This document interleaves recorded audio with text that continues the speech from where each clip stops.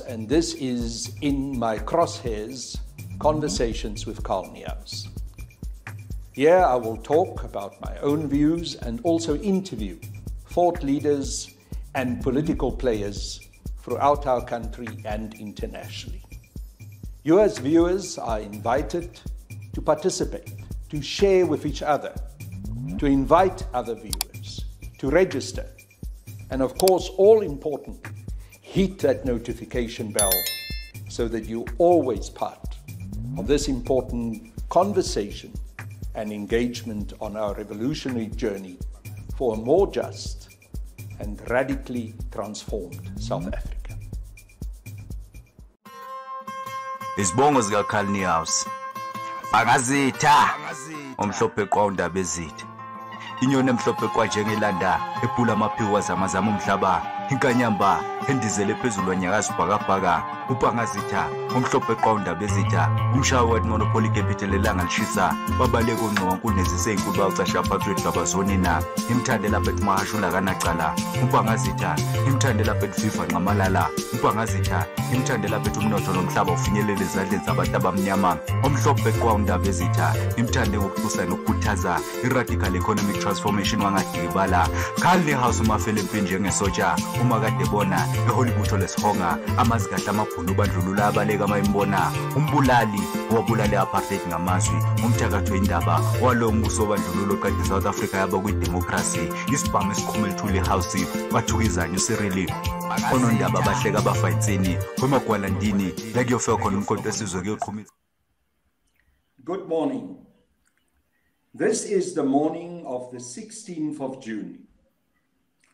And 46 years ago, the youth of South Africa rose up against apartheid, against the repression that they were faced with, against the enforcement of Afrikaans as a repressive language of instruction and education.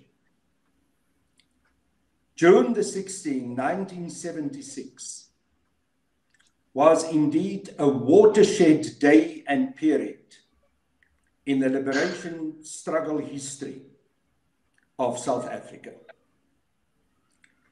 Here on Mpangazitha in Conversation, we are this morning talking to 4 fellow comrades, all of whom have their own experiences, even when they were young, of the impact of June the 16th, 1976 on their lives and their hopes. I've got Comrade Mervyn Dirks, a member of parliament, well-known member of parliament, who have expressed himself very clearly in terms of our accountability in our parliament. A comrade of courage who speaks his mind. I've got Comrade Sibusiso Mkize from the Moses Mabida Region of the ANC Youth League Regional Task Team. He will give us a perspective of what the experiences are within his own region and also within the province of KwaZulu-Natal. And then the 4th person that participates with us this morning is Comrade Maduna, Youth League spokesperson in Johannesburg region. I welcome all of these comrades. Yes, it is June the 16th again. And I heard yesterday that there were some people who said, we don't know how to celebrate June the 16th anymore. We're not sure that the youth of South Africa have anything to celebrate. Now, comments like that are disturbing and sad. Comments like that indicate, I think, to a very considerable extent, the quagmire that our political environment finds itself at this stage. People are scared. People are fearful of the future. Many young people, the large number of those who are unemployed, hardly see any light at the end of the tunnel. But there are also many who have hope. There are also those who say, despite everything, we are better off than what those young people, those courageous young people were of. I'm now going to go over to Comrade Mervyn Dirks.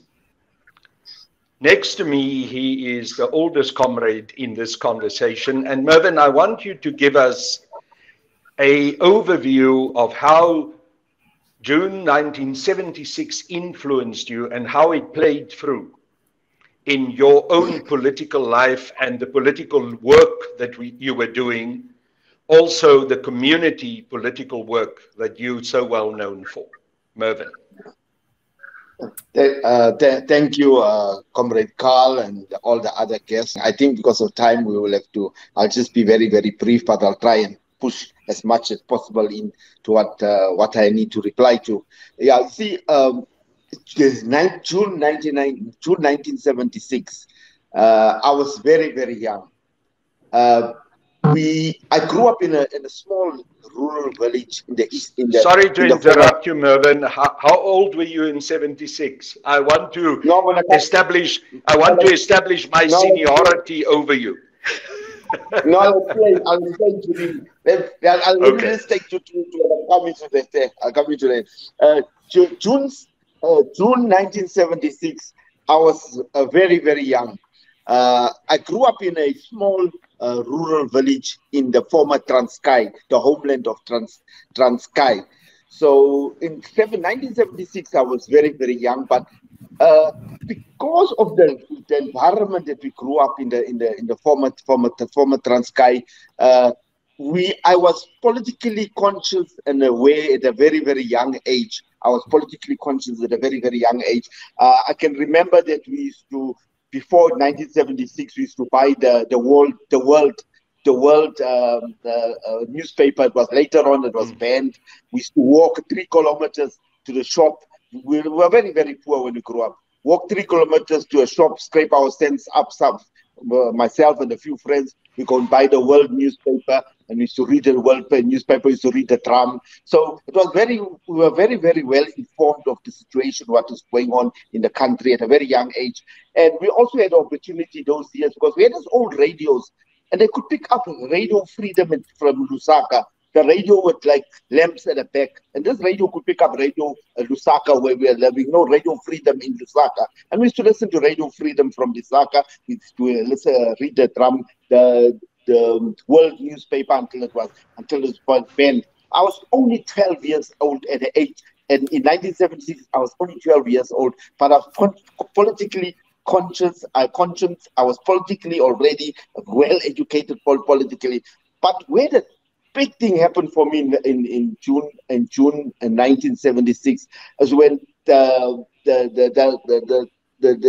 riots started in Johannesburg and June 16 riots in Soweto. What happened thereafter? Many of the students fled from Soweto. Some skipped the country, some fled into the Transkei, and many high school students, they fled into this rural town where I lived in the former Transkei, and there was a high school and there was a primary school. I was doing standard 5 at the time in the primary school, and there was a high school. So they came to the high school because we were one community. African people and colored people all lived together.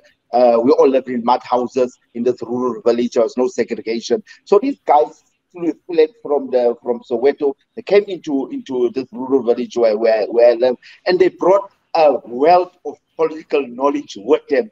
And that's where the real interaction of my mind started with these guys when I came to the village where I live. And from there, it was just politics one way until where I am today.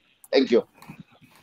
Thanks, Mervyn. And can you perhaps give us an idea of what happened in 76 and the mobilization of the large numbers of young people, how it changed the character of the liberation struggle? Because remember what Comrade Owa Tambo was saying, that we need to develop the internal machinery. We had a whole process that became very different from the liberation struggle that we conducted before that very seminal event of 1976. Yeah, I think 1976 was a whole turning point where young people were, because of the whole thing started because of the educational system marching for free, for equal education, and thereafter, what happened thereafter when the police opened fire on the students, everything's changed after that. Young people became very, very radicalized. Young people then were prepared to leave the country and join Umkhonto we Sizwe. Even the ones that came to where we live in the Transkei, it was just a temporary stop for them. From there, many of them move out of the country to go join Umkhonto we Sizwe. So actually that event, June 76, was a turning point where the ranks, I believe that the ranks of Umkhonto we Sizwe were flooded with young people. People started leaving the country in droves, in their hundreds, maybe in their thousands, to go join Umkhonto we Sizwe. And also on the ground, what happened? Mass mobilization started taking place on the ground. There's a lot of educational work, mass mobilization on the ground. That what happened was, you must understand, the MK guys, when they came into our communities, they didn't just come and plant bombs and all that. They were also doing mass mobilization to preparing the ground for them. For when they come back, others come back in the country, the communities must accept these cadres, these trained Umkhonto we Sizwe soldiers. So they were preparing and laying the groundwork for communities to accept trained soldiers of Umkhonto we Sizwe. They must be able to come into the community, gel in the community, and become part of the community. So a lot of political education and mass mobilization took place where people's minds shifted, and it was really a paradigm shift. June 7, 1970. Comrade Sipho, I want to come over to you and ask you, in terms of your experience of what June the 16th means for you as a young activist and a member of the ANC Youth League.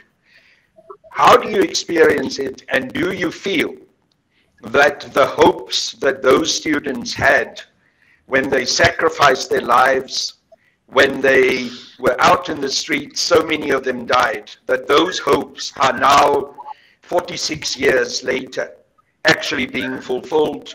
Or how do you feel about the experience that you as a young person in South Africa have at this stage? Also the political experience that you have within the African National Congress. Comrades, my name is Sibusiso Mkize from 18 in Moses Mabida Region. In terms of the great jobs that has been done by our former youth leaders in terms of shaping the country, I strongly believe that we have not really achieved. We are facing challenges of unemployment and the poverty in our region. Youth unemployment has reached a crisis portion in Moses Mabida region. There is a higher rate of dropouts, inadequate framework that talk to young people in Moses Mabida. There is a high rate of violence and abuse of drugs. There's a lack of accessing sports facilities. Disabilities of young people are not being serviced or are underserved in our region. So there is a lack of career exhibition centers where young people can be taken to those exhibition careers so that they can early see which courses that they can do in tertiary school, courses that will help the region to grow unemployment, to decrease unemployment rates, and also grow the economy so that we have more young people in the job market. There is no access to multi-purpose centers, so the reality or the progress of young people in our region is growing at a very low pace in such a way that young people are not participating in land reforms. In some of our local sub-regions or municipalities at the rural areas, the young people there, they can't access Wi-Fi network, they can't even apply online. So those are challenges that we are facing as young people in Pietermaritzburg. Young people are not participating fully in the economic mainstream.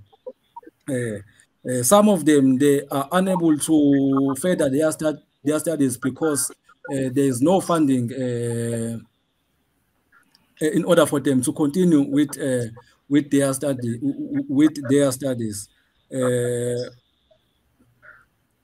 Young people are being used by elders, of which is the ANC, for their politically scoring. There are no deployment of young people.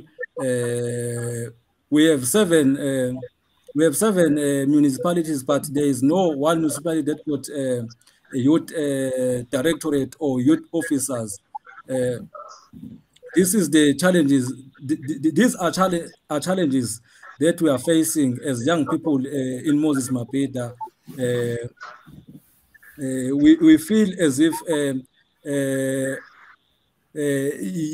June 16, it doesn't really mean something to us because even if there are events, the government of the day, what is doing is to do those kind of events just to tick the box and give their cronies the tenders, but the large portion of young people are not benefiting. Only those who are connected with the certain people who are in charge of it could be government or the ANC at some point. As we speak, we have challenges here, political challenges in terms of the NYTT roadmap. We supposed to be having a structure of the ANC Youth League, but there is no structure because some certain individuals in the ANC, they are the one who are determining who must get the chairpersonship or secretariat. So we are having a very difficult experience as young people in Moses Mabida region. Thank you, comrades. Yeah, Comrade Spoo, what you described to us is actually quite disturbing, because what you are saying is that the hardships and the struggle that those young people from 1976 and over the decades, also those who left the country, went into exile, joined the ANC and Mpangazitha, that we do not see the fruits of those hardships. I think one of the things that really disturbed me is when you say that you feel that young people are being used by the older comrades in the African National Congress to fight our factional political battles. And I think what I've seen over the years is a proud movement, the African National Congress Youth League, being destroyed by those factional battles that are primarily fought out as the reign of fighting and struggle of the Youth League by older people. Comrade Mervyn, do you want to perhaps come in and comment on those comments that I've made? Yeah. No, I just want to pick up from where Comrade Spoo have left off. I think Comrade Spoo is very, very correct. Obviously, I cannot speak on behalf of the youth, but what my observations are, I think is in line with what Comrade Spoo have said here.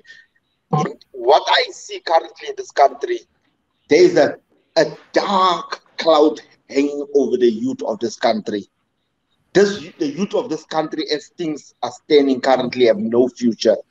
There's a few connected youth that have some kind of future, But the majority of the youth in this country currently have no future, have no future to look forward to in this country. There's a dark cloud hanging over the youth. I'll explain to you why I'm saying that and take you from where Comrades Boo have left off. What we find with the youth in our country and in my region, the youth are unemployed. The youth are involved in drugs. The youth are pregnant. The youth takes all kinds of substances that they're abusing. The youth drops out of school because not of their own making, but because of generational poverty. Generational poverty following them, and today they in their generational poverty, and it makes them drop out of school. That's the one set of youth. Then we have the other youth that is quite fortunate, or that they get an opportunity of going to university. And they get NSFAS, they go to university. We have that second category of youth. They go to university, they go and study. In my region, we have thousands of academics, young academics that are unemployed. We have engineers. They're not getting absorbed into government or even into the private sector. The private sector is getting huge infrastructure, governmental contracts, tenders. They get huge government tenders, the private sector. They don't absorb engineers into their companies. The government is not doing it. Same with the social workers. So we are telling the youth, go to university. We say to the youth, go to university. They go to university, they come out, they can't find jobs. And when they get jobs, I know many engineers here, young engineers at 3 years out of university with their degrees.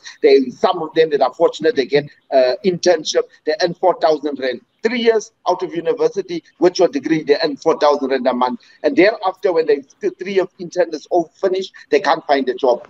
So the problem that we have in the country, we're sending youth to universities, they go and study. When they come out, they sit at home with their degrees. That's the second lot of people. The first one, unemployed because of generational poverty, dropped out, drugs, all that. That's the one. The second one is the one that goes to university, comes out, they got no job. So what kind of youth future are we creating for the youth when we're facing this situation? And then when you come back to the African National Congress, then you find the elders in the youth, in the ANC, wanting to use the youth for their own personal battle, which is correct what Comrade Boo is saying.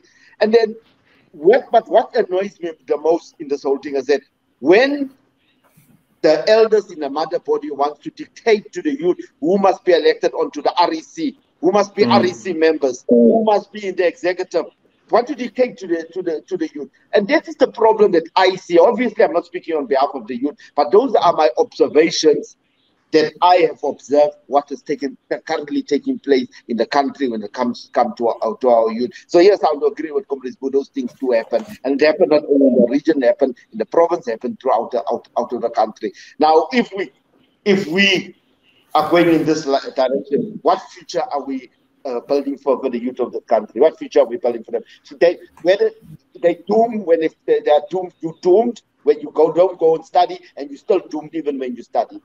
So either way, you are doomed. Studying or not studying, you are doomed as a youth in this country here, because we are not creating any opportunities for youth. That boils back to how we deal with our economy, the lack of restructuring in our economy, the continuation of a small privileged class that continues to control this economy, and the fact that young black students and also young black graduates are just not given opportunities. And the fact of the matter is, regardless of what so many of these young white students are saying, they are far better off, and their chances of employment are many times better than what black and especially African youth in South Africa are faced with. Comrade Penwell, can you hear us? I know you were having a hard time to hear us. I would like you to come in if you can hear us. Even if we don't have your picture, then we can use the audio. Penwell?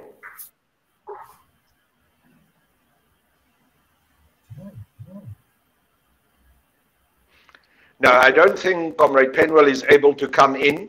Comrade Spoo, I want to come back to you and ask you, yes, we have all of these challenges, and obviously it looks as if there is a future that is without perspective for the youth.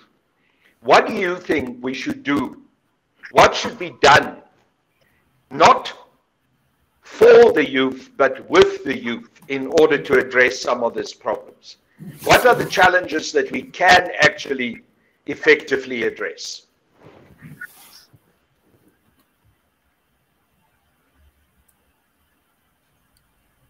Well, I think what should be done first and foremost is to try and do sort of youth summit where we invite public sector and private sector with a view to provide to provide business opportunities where young people can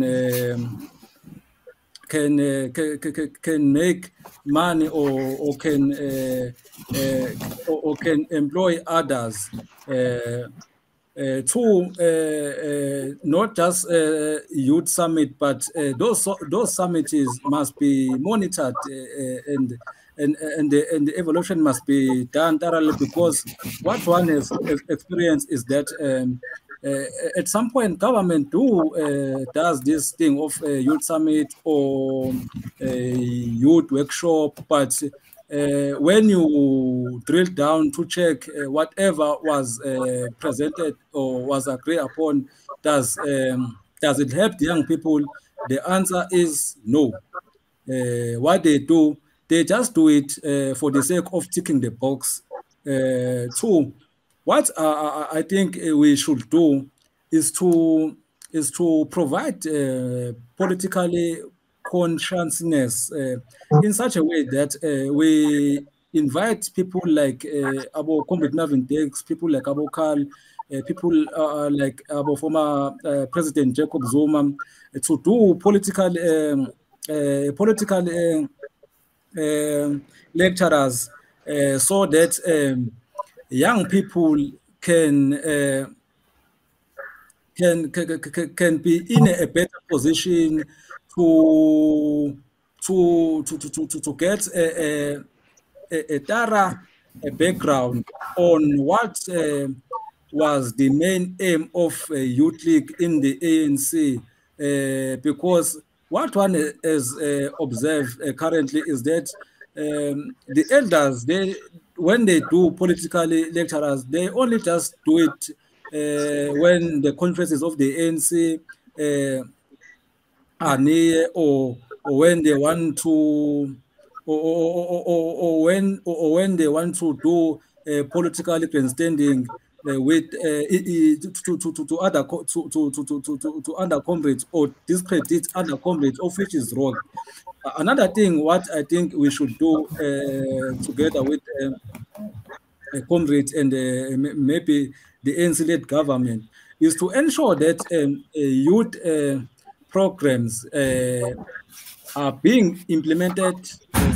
One, two, are being monitored to check whether they did serve what is intending to, or the purpose of their program. Where I work, we've got a youth directorate, but the youth directorate function only on the 16th of June for June 16 event. But the challenge is, the question is that challenges of young people are not stopped at are not stopped on 16 June, but it's a continuation challenges, which I think we need to have a proper program that will address those issues. We need some sort of skill development, training, awarenesses. We must try to make sure that we we have access to NYDA, because NYDA, one of the purpose, one of the main objectives of NYDA was to ensure that young people are being catered for, young people are being assisted in terms of business opportunities or their careers.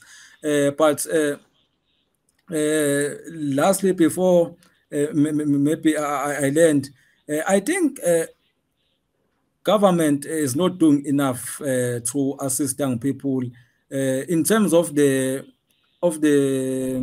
statistics. We are the one who've got a large population, but the very same youth is the one that makes sure that when there are elections of ANC-led government, we are always on the ground trying to convince people to go and vote for ANC, but there is no department that is catered for young people. That department, I think it should be, I think now is the high time for ANC-led government to have a department that will deal with issues of young people. Yes, we acknowledge and appreciate the Department of Youth and this youth, women and disability, and those living with a disability, but it's not enough. We need a single department that will that will advance the interest of young people, and that department must be led by young blood, because some of the problems that we have is that even if government try to do some things for young people, but it's not owned by young people, it's owned by elders, which I think where I'm sitting, it is not what it's supposed to be.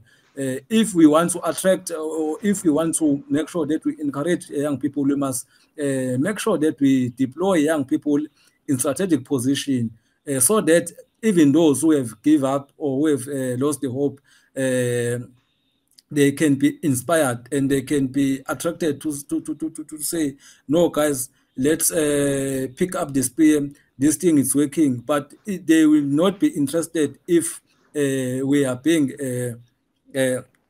in fact, we are being infected by elders of the ANC-led government. Thank you.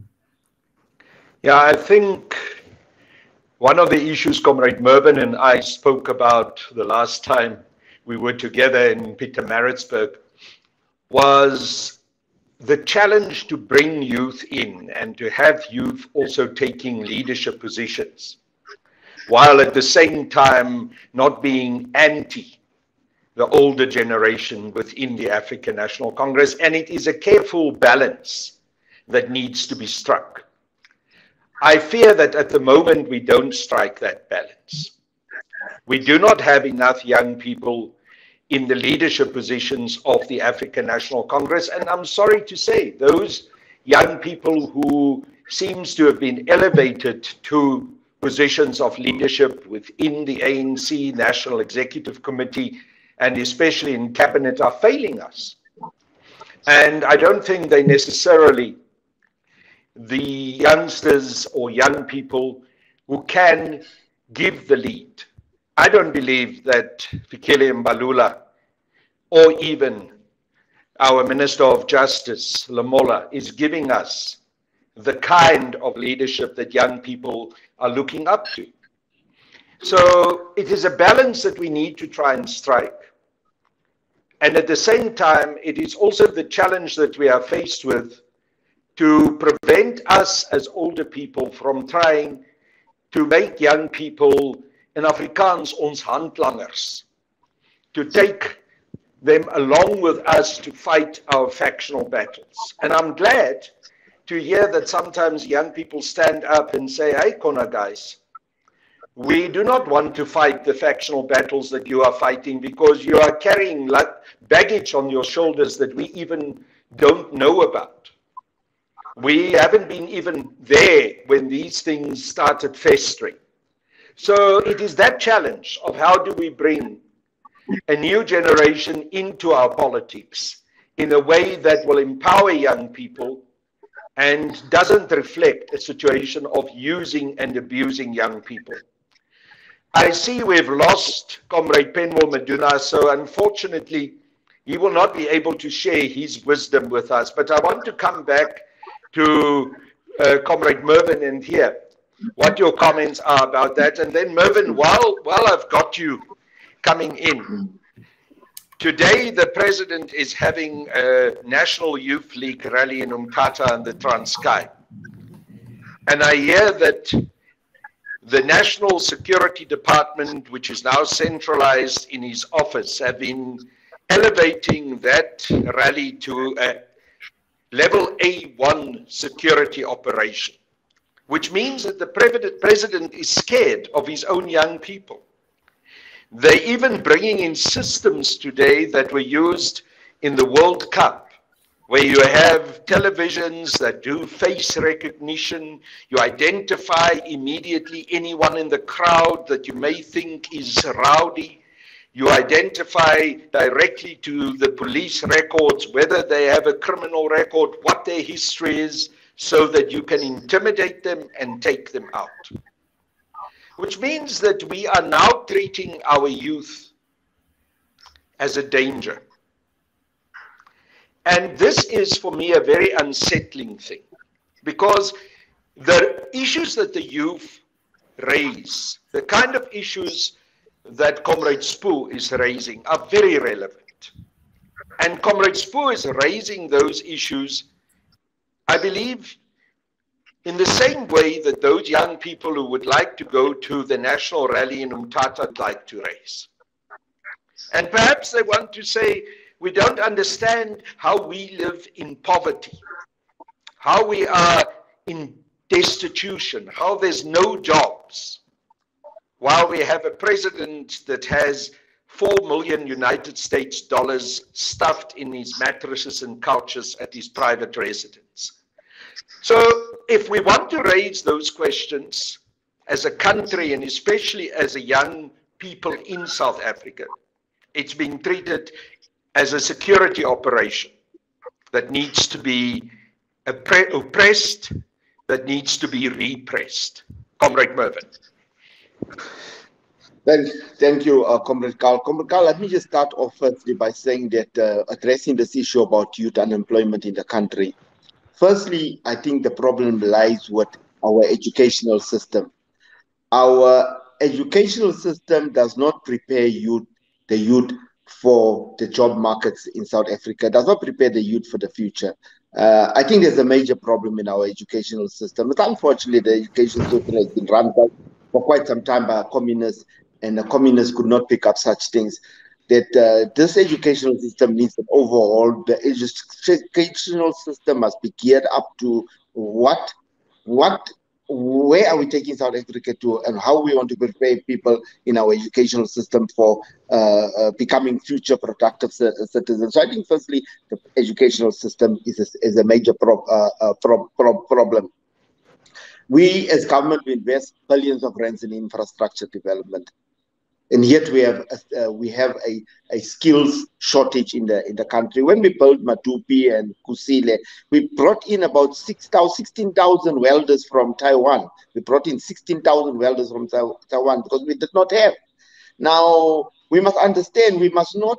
Our educational system cannot want to try and prepare everybody to go to university. At some time when you go to high school, the education system needs to change to prepare people for different fields that they need to go into and where we want to take this country to. Can't prepare everybody to go to university. Everybody can't go to university. In South Africa, our youth at school, when they come out of school, they do not even know how to fix a cell phone.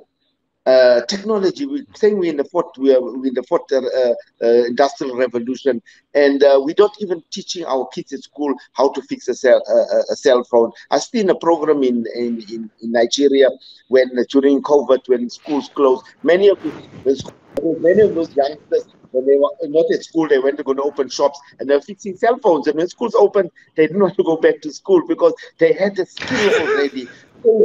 So we need to prepare. We need to prepare our young people educationally to be productive in society. And everybody cannot go to university. In this country, we need artisans. We need artisans like nobody's, but we need welders, boiler makers, pipe fitters, electricians, carpenters, bricklayers, plumbers. That's what we need, and we have a shortage of it. Now, we need to refocus our education. And I want to make this suggestion. You see, we have this thing of sitters, where we spend billions of rands in sitters, but most of that money goes into the pockets of tender entrepreneurs, because we give tender entrepreneurs companies to say go and give our young people 3 weeks courses in plumbing, 3 weeks courses in electricity to become electricians, and after 3 weeks they basically know nothing, and the bulk of that money goes to individuals which become super rich in this country. I think we must reprioritize where our focus should be. The sitters' money, instead of what our government is currently doing, wanting to privatize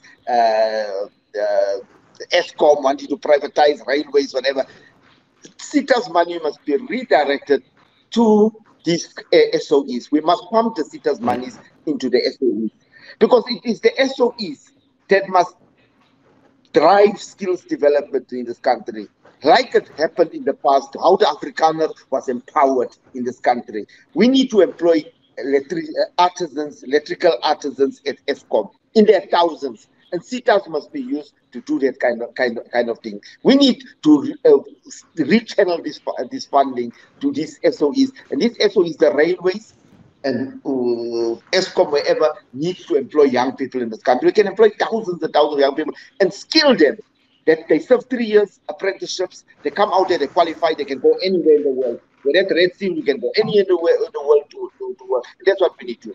Also, sitters must go to the military, because we must let young people go to the military, because the military also teach you how to be a diesel mechanic, artisanship in diesel mechanic, whatever trade you think of. And that's what we need to do in this country. We can't put billions of rands in infrastructure development, and yet we are not training skills artisans in this country. So I think the focus of our education is currently wrong. We need to really look at it, and we need to look at how we're going to rebudget monies, where money should go to, as far as the education is concerned. Coming back, if I can budge in there, perhaps we should get more young people also to participate in the decisions in our education system. Yes, rather than old magogos. You know who I refer to, our Minister of Education, without any creativity, just continuing like on a treadmill, continuing with a system that to a very large extent has been inherited from the past. And what you are talking about is creative thinking outside the box. Yeah, many young people I've spoken to, they tell me that, hey, whatever they've been taught at school until grade 12, there's of no use to them now that they're out of school. Now you speak to a youngster from Nigeria that comes out, that finished grade 12. What he has been taught at school, he'll come to South Africa and he'll open a cell phone shop and he'll repair my cell phone. And our kid come out there, the education we gave him at school is of no value to him when he's out of school. And yeah, many young people are telling me they're not finding the education that they receive at school useful for their adult life, in order to be productive in society. So I think there must be a refocus on education. There must be a refocus on where we spend money. And I think the SOEs is one of the critical state-owned entities that we must use to skill our young people. And instead of wanting to privatize it, we must use it to skill young people. We must pump the monies from the sitters into these SOEs. But and also to create jobs, eh? And also to create jobs. Our SOEs must be job creators. You know, just as a quick intervention, my father came from a very, very poor family. And his mother passed on when he was 13 years old. So when he reached the level of what was standard 8, he left school. But he went to the railways.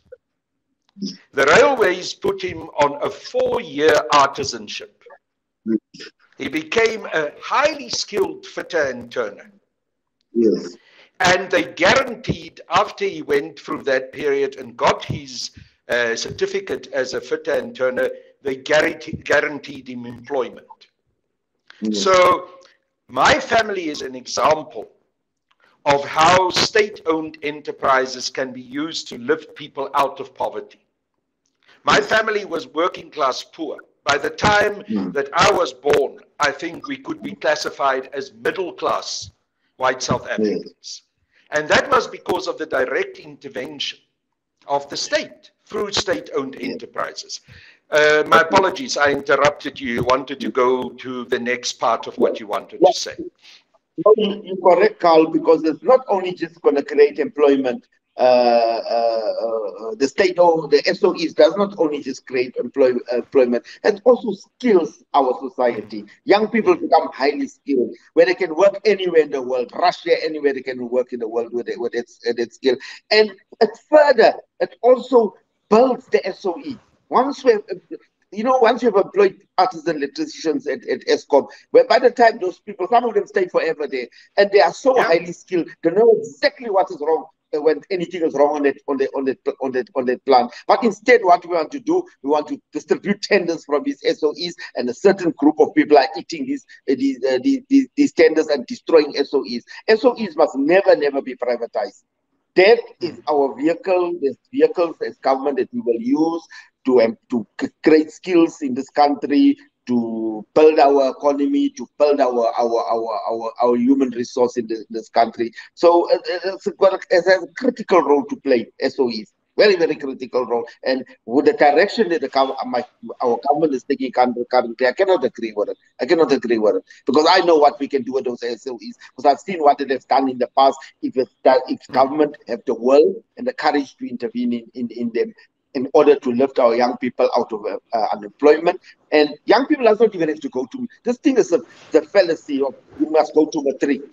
Young people from the standard, from what you call standard 8 or grade 8, grade 8, from there, the young person must already know which career path he wants to be in.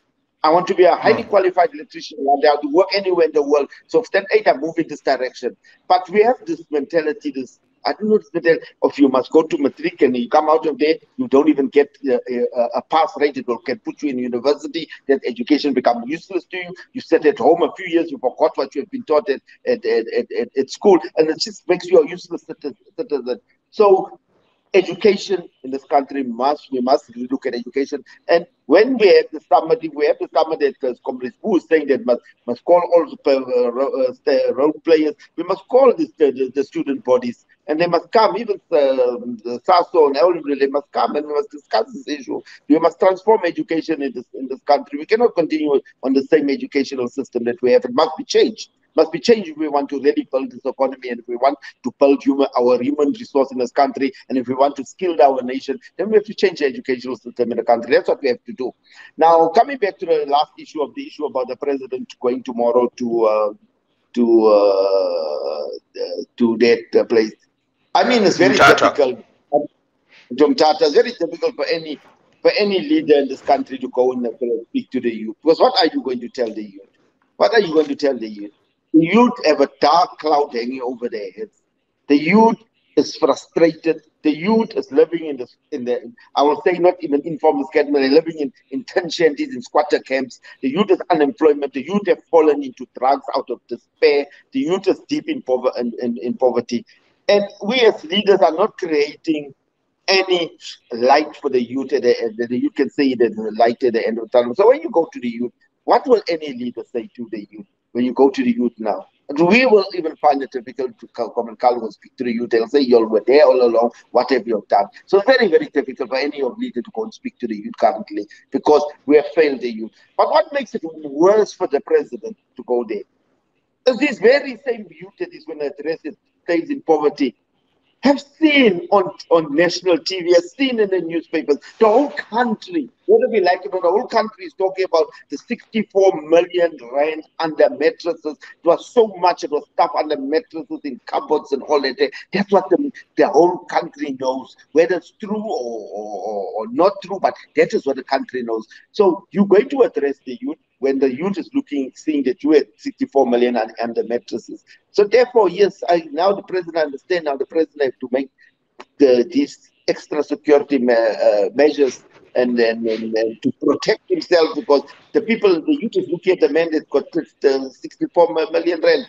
So you have to take those measures. You have to take those measures because people are angry out there. But what does that do in return to us?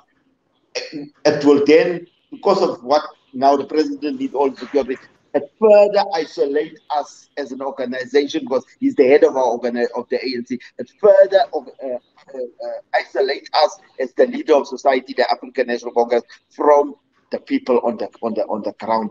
Because I don't think there's any youth that will even be able to go near the president. Gone are the days where Mandela used to shake hands at the rallies at Kogololo Shlopo Stadium with the people, where Comrade Zuma dance amongst the young people. We are moving in a direction where we are really becoming isolated from the masses on the ground, because we have to bring extra security measures, and now that will alienate us from the masses on the ground. And this is the problem with capital. This is the problem that capital creates. Capital is inherently corrupt. Capital creates serious problems. It is one of the problems that capitalism creates. Capital creates. Now we are isolated. We are getting isolated from the masses on the ground. Unfortunate, but that's how it is. I hope it's a learning curve to the leadership of the ANC. I hope it's a lesson to the young people, because when we elected President Ramaphosa, Gwede Mantashe went and said, that the clip is all over, so that he's rich, he's got money, he cannot steal, he will not steal. Now the youth, I hope it's a lesson to the youth this year, that you cannot, as a young person, send me, Mervyn Dirks, to go and fix a system, a capitalist system that have made me to go and change a system that have made me a billionaire. If this current system have made me, Mervyn Dirks, a billionaire, then you elect me to say, Mervyn Dirks, go and change that system that made you a billionaire. I'm not going to change that system, because if I must change that system, it's not going to be in my interest to change that system. Because if I change the system, that means I'm going to make less. My wealth is going to be reduced, because I have to now give off wealth to other people. So you cannot send me to go and change the system that have made me a billionaire. This system made me a billionaire. So how do you expect me to go and change it? I cannot change it. That's a You're not going to be changed You're not going to be sent to change the system that actually made you. You can't decampaign yourself.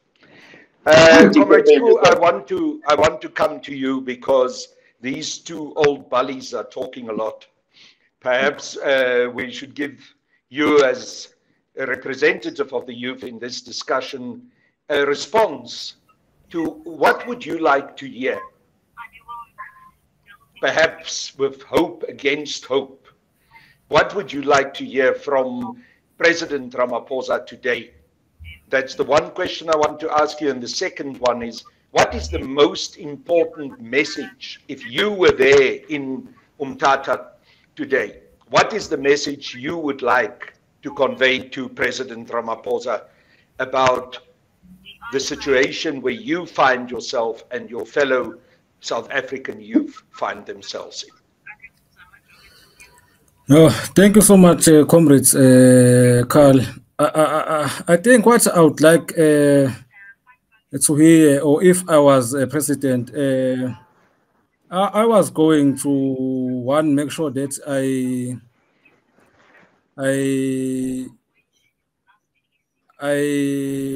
put a hope to the youth of South Africa, but not just a hope per se, but a hope that's got a clear program of action that aims to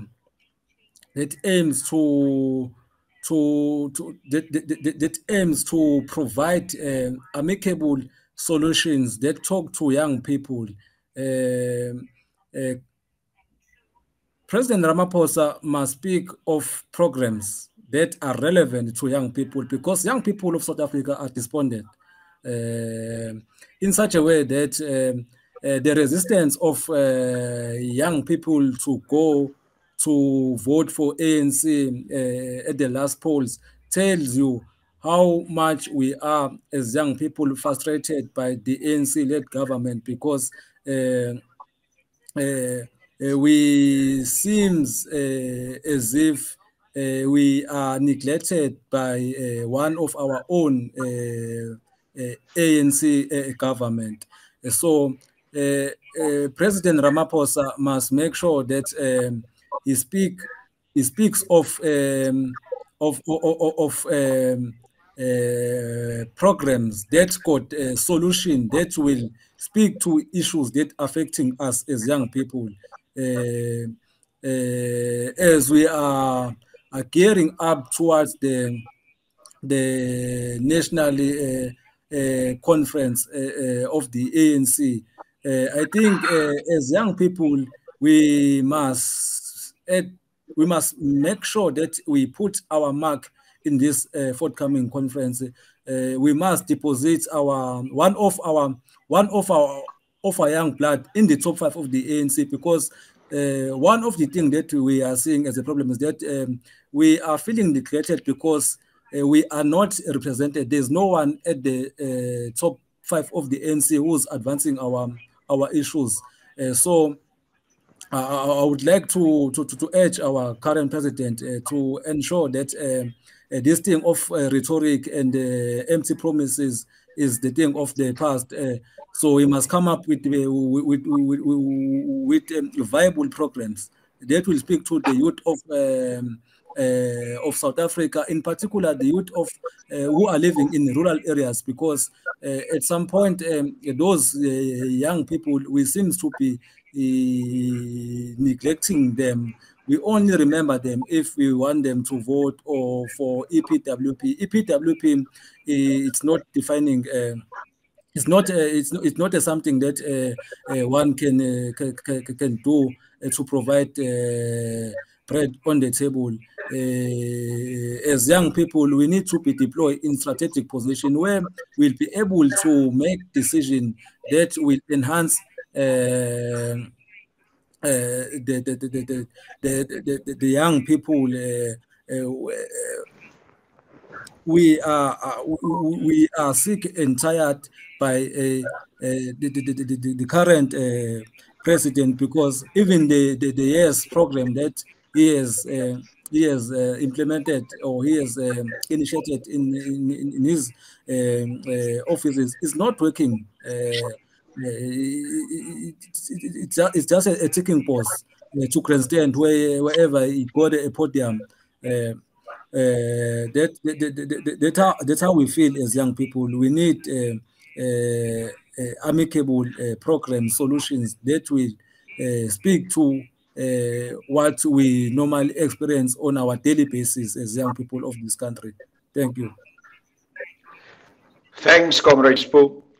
I think we need to wind up. So I want to give Comrade Mervyn a chance, very short, Mervyn, to give us your last thoughts on this conversation. And again, I must express my regret that some of our other guests are not able to be here because, for example, I also wanted to have young women on this program, but unfortunately it was not possible. And part of the reason why we're faced with this problem is the way in which this infrastructure and our economy doesn't cater for young people. One of the reasons why we do not have as representative a group in this discussion as we should have is the issue of expensive data and the poor networks that we have in South Africa. You know, the strange thing is when I talk to colleagues in the United Kingdom and in Moscow, in Russia, and other countries throughout the world, I have better reception. They're more easily able to connect than what we are in South Africa. So our IT infrastructure, and especially the issue around data, and it was highlighted also by the COVID-19 pandemic and the way in which our young people could not make use of online learning because of the lack of access to data and to IT was highlighted. So unfortunately, yes, some of the young comrades that I've invited for this conversation either have fallen out after they came into the program and were not able to stay on because of the data issues, and others of them were not even able to join because of similar problems. Comrade Mervyn, I'm handing over to you to make your concluding remarks, and then I'll wrap up our discussion. Comrade Carl, I believe that June 16, 2022, the African National Congress is in serious problems. We're going for the national conference, and in 2024 we have to face the electorate. And our own members, besides even the voting, the voters out there, the electorate, our own members are very disappointed in us because they they believe that we have failed them. So this is a very stressful year for us. And with all the scandals and the things that are happening within the ANC currently, does not make the situation any better for us. And Comrade Carl, I just have this personal belief that if we really want to save the ANC, when we go to a national conference, and not only to save the ANC, also to address the issues about youth. You know, for the last 110 years, the ANC is 110 years old.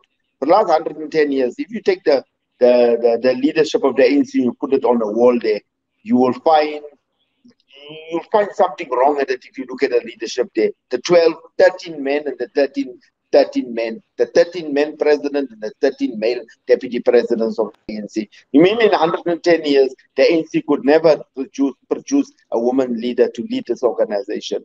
And I believe that in this time, the ANC need a motherly instinct.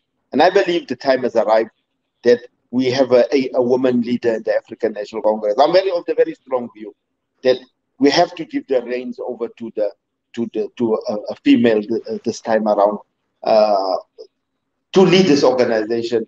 And I believe it will assist us also to address the issue about youth. The youth know their mothers. The youth know how their mothers can take care of them. They know their mothers can listen to them. So I think the time has arrived. If we want to address the issue about youth in this country, if we want to address the issue about corruption, if we want to address all these issues, I believe the time has arrived that we need a credible woman to lead the African National Congress after 2024. That's my view, that I believe that the time has arrived for us to have a woman to lead this organization. And I think that we will improve. I think the electorate will embrace that in 2024, that we have this woman leader that leads the organization now. If we go into the next election with the current NEC, this ANC is going to lose power. We will never see power after 24. Once we lose it, we'll never gain it. So when we go this current NEC into the next elections, the current setup, we're going to lose. There's no way we're going to win. Thank you, Comrade Carl. Thank you, Comrade Mervyn. Well, my views are known. In Afrikaans, we say, if we go into the next elections with President Ramaphosa and the current NEC, and I think, Mervyn, you will know what I say, daar gaan ons kierings gebak wees. We will be finished. We will stew in our own sauce. And if we go also into the next elections without stronger and, in fact, truly believable and young people who have credibility as part of our leadership. And I agree with Comrade Sibusiso, also as part of our top leadership. We need young people in the top 6. We need more women. We need more young people in our top 6, in our National Working Committee of the African National Congress. And we need to take seriously the challenge of unemployment, all the challenges around what Comrade Mervyn has described as this dark cloud that is hanging over the young people of our country and our country in general. And if we do not follow through on the implementation of a radical transformation of our economy, of again re-establishing our state-owned enterprises to the prime that they should have, and to the position of creating education, artisanship and skills on the one hand, and on the other hand, job creation.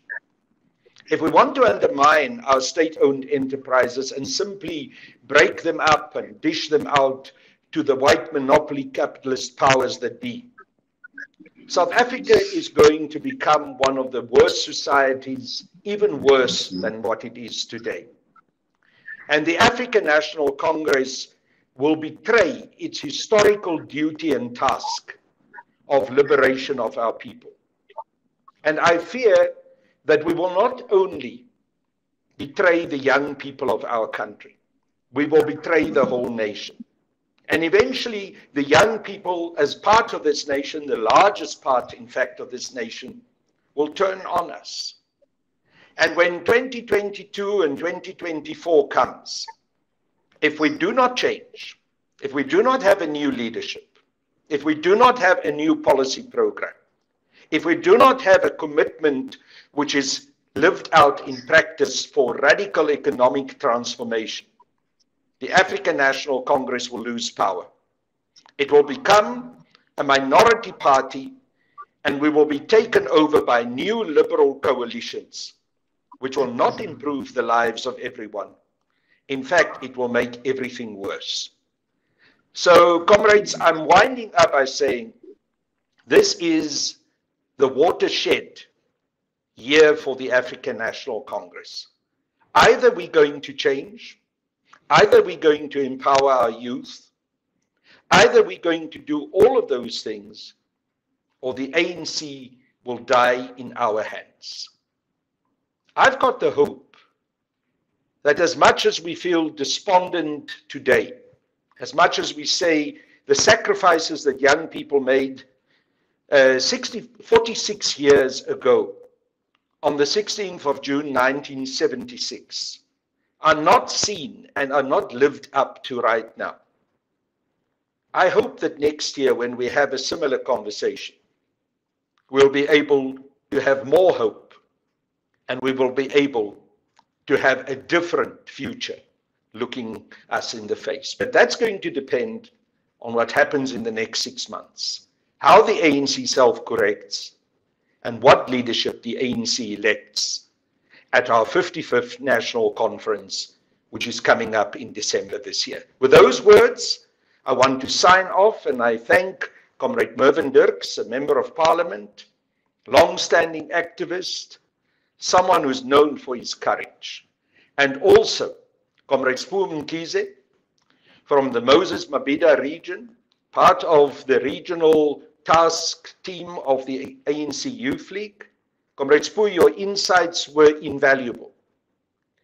And as an older man, as an older comrade in the ANC, I can only say to you that I hang my head in shame that we have failed you as young people as much as we did.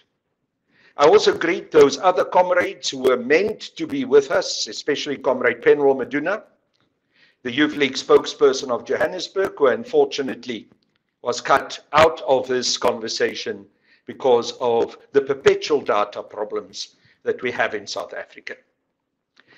Well, although it is difficult, let me still wish you, despite all our problems, for the rest of this day, a happy Youth Day, but especially a Youth Day of commitment, of looking forward how we can change our society. It remains a luta continua.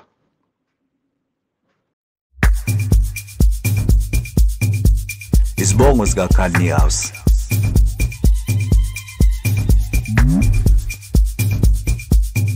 Isibongo sika Niehaus. Mpangazitha. Inyoni emhlophe kwanjengelanda ebhula amaphiwa zamazama umhlaba. Inkanyamba endizele phezulu wanyaka sibhakabhaka. umshawe wathi monopoly capital ilanga lishisa babaleka ongcoba nkundezise inkulu bawucesha phansi wedaba zoni na imthande lapha ethi mahashula kanacala Mpangazitha imthande lapha ethi viva nqamalala Mpangazitha imthande lapha ethi umnotho nomhlaba ufinyelele ezandleni zabantu abamnyama omhlophe eqwanda bezitha imthande ngokuhlusa nokukhuthaza iradical economic transformation wangadlike bala Niehaus umafele empinje ngesoja uma kade bona eHollywood olesihonga amazikahle amabhunu obandlulula yabaleka mayembona umbulali